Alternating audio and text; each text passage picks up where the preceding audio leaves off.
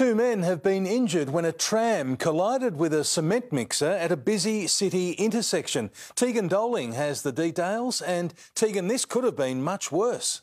It could have, Mitch. The tram was carrying 30 passengers when it collided with a cement mixer just before 11 this morning. The accident occurred at the intersection of A. Beckett and Elizabeth Streets in the CBD.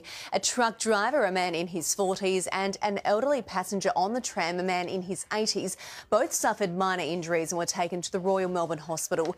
Elizabeth Street was closed for around 3 hours while Yarra Trams worked to get the tram back on the tracks. It's since been towed to the depot for repair. Routes 19 and 59 were affected. Mitch, the cause of the crash is not known, but the police are investigating. Tegan Doling in the newsroom, thank you.